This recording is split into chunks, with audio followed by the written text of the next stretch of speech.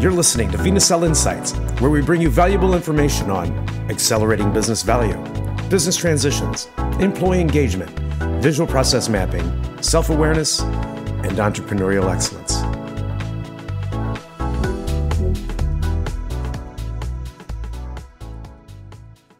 Hello everyone, this is Kevin with vNacelle. Today I'm talking with Elizabeth Ledoux about the Transition Roadmap Developer and the difference between succession and transition in business. Elizabeth, what can you tell us about today's topic?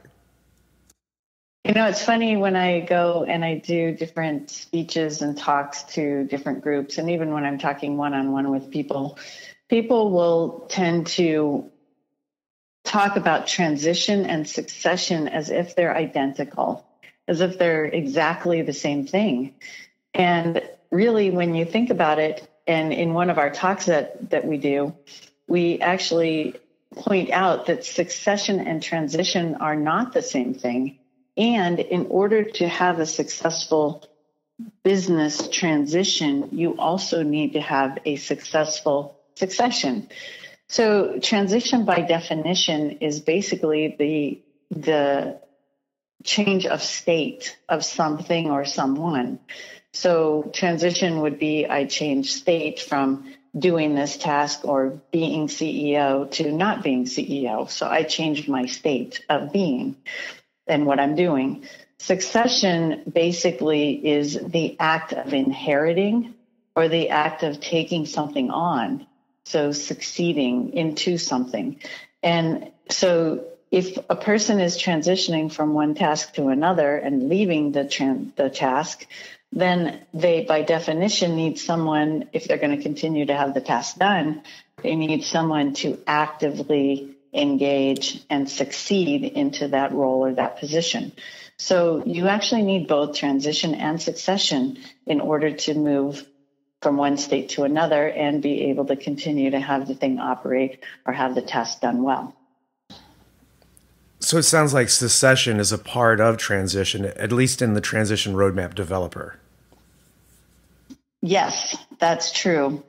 People have a big desire to keep the business running in a healthy fashion and keep the clients happy and the vendors happy and the employees employed and all of those different things. And so one of the tricks isn't just to figure out how the owner or leaders are going to transition from one place to another with regard to their work and or their ownership, right? Because those are two separate things, but also who's going to take them over and how do we get them to take them over successfully and how do we get them to engage? And so that's all a part of the Transition Roadmap Developer, is to figure out that puzzle. Many times people believe that the transition is an event. And by definition, the transition of your equity in a company can be an event. It can happen in one closing. It could be an event. What we've found is that the transition is actually a journey. There is ultimately going to be some kind of a transaction that will be an event, and that would include, you know, the legal and the accounting and the tax and all those things. And you want to make sure that you're considering all of those different things as you walk through. However, that's not the only part of it. The people side, the well-being of your people, the leadership, and who's going to continue the business after you leave, those are all important things, especially if you're not thinking that you're going to sell to a third party and you want to try to figure out how to get family and or employees and or keep current partners in place while you leave the business. So it really is, of course, there's the tax and the legal, but that's not all of it. And where people usually get stuck is on the people side, the people, the leadership. And earlier this morning, I was talking to a lady and I said, basically, you know, it's really what the owners are trying to figure out is how do I let go of the business while not losing control until such time as the people are ready to take over the control. And I'm confident that they're ready to do it. To find out more about the Transition Roadmap Developer and the other programs offered by vNacelle, please check out our website, www.vNacelle.com. That's www.vNacelle.com.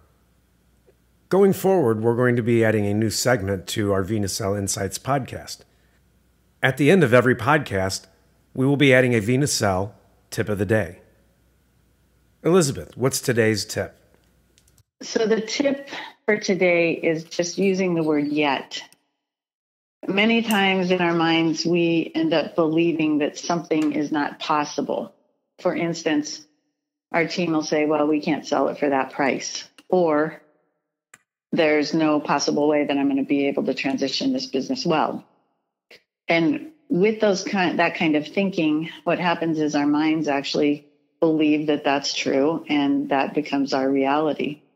By adding the word yet to anything, it's kind of a magical word. It is amazing what it does. So for instance, we can't sell the product for that price yet. What it does is it opens up the possibility of your mind and your heart thinking about, well, okay, there's still room. We are not going to be able to transition the business well yet. Right? So the word yet is kind of magical, and it's kind of fun when we do some of our talks. We use that, and that's one of our tips. And it really makes a big difference. So when you run into an impossible thing that it looks like it's a dead end, don't forget about the word yet. Thank you, Elizabeth. And thank you, everyone, for listening today. Don't forget, for information on the Transition Roadmap Developer and other vNacelle programs, please check out our website, www.vNacelle.com. That's www.vNacelle.com.